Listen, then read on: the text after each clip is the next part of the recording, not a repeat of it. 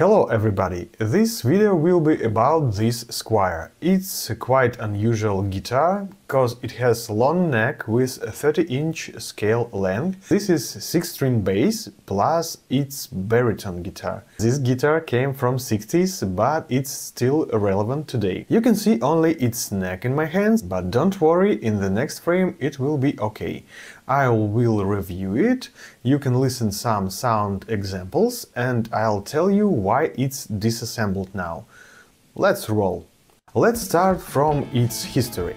Fender made those guitars in the 60s, and the most famous users of this guitar was iconic band of the whole human history, the Beatles. You can see some photos of George Harrison and John Lennon with the Bass VI in their hands. I suppose they used it as a bass, of course, and for some accompaniment needs. In general, it's a bit strange guitar with 3 single coils that can be switched through the old-fashioned big toggle switch. This has 3 independent toggles, and every one of them launched the rockets to the Soviet Russia. Sorry, every of them can turn on or off the pickups in every configuration. The 4th toggle is the cut filter for the bass frequencies. For my taste, it cuts too much. What else is unusual? You have here a vibrato in old school style, and it works not as deep as a regular trem. Now you can find this model on the market as Squier or Fender Vintera series. And the most important thing in this guitar is 30-inch scale length neck. And I tell you, that's a lot. Many metal new school djent guitars have 26.5, 27-inch scale length, but this is a small scale bass in your hands, and it can be turned real low.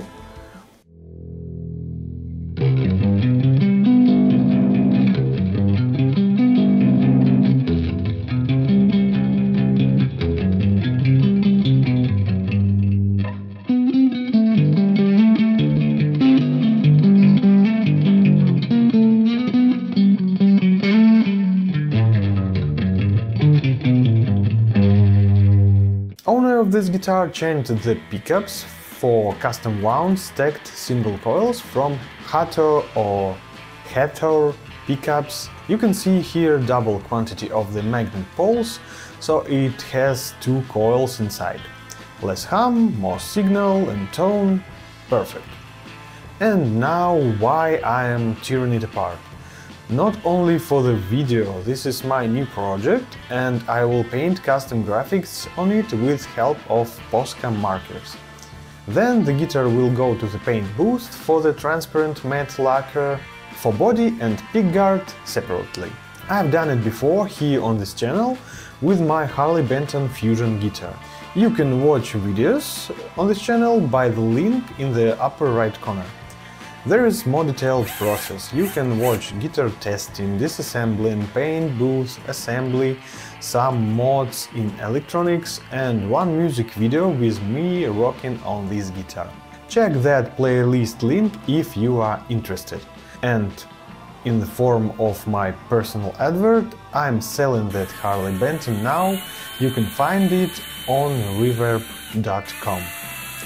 And now let's continue. I thought that I can unscrew and remove the pickguard and all the electronics in one piece, like we do it on Strat, because it's very simple and convenient and fast.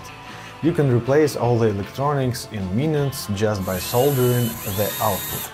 And that's why we love Strats, and that's why Strat became one of the best modding platforms of all time.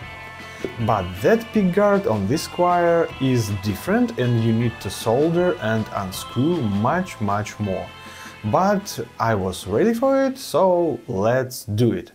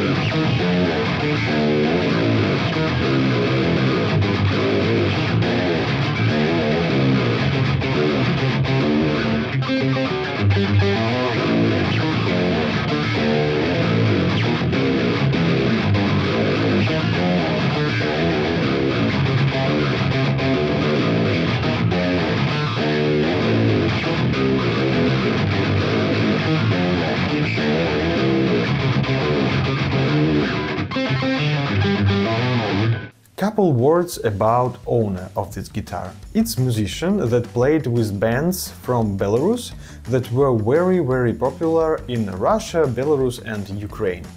Lapis 98 and Brutto. They based in Ukraine, but later Russia attacked the Ukraine, the war was started, and now the owner of this guitar is a session musician. He plays with orchestras and in many bands and projects here in Poland. So this guitar definitely will make some music, and it's cool. The whole concept of this instrument is quite unique, because now we have so many options and guitar in general has so many faces and functions, brands and types, and even now it looks strange and unusual. Imagine what was in the 60s. It was like an alien ship of the guitar world. But it's cool that it survived till our days, and you can buy some rather cheap instrument and open some new doors in your musical journey.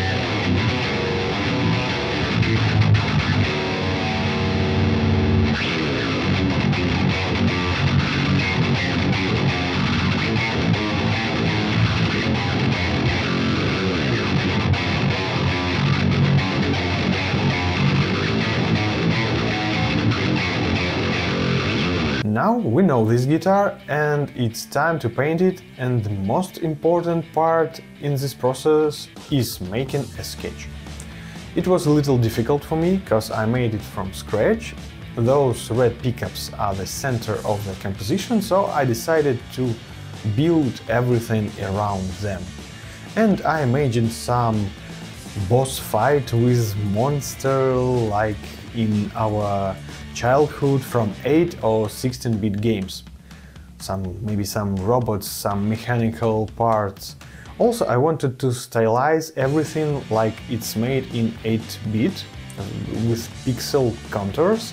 I wanted to draw double-faced creature that fights with small main character. Also, I wanted to add some visual features from real owner to this character. But there was something I didn't like, and a couple days later I've decided to decline this sketch and make the new one from scratch. So now, when I'm recording the voiceover for the first part of this video, the guitar is ready. I'm editing the making of video about the ending of this project, and you can see it in the second part. So friends, please subscribe to this channel, it's very important for me. Write me some comments down below, and I got a lot of plans for the new videos. So stay tuned and see you soon. Bye bye.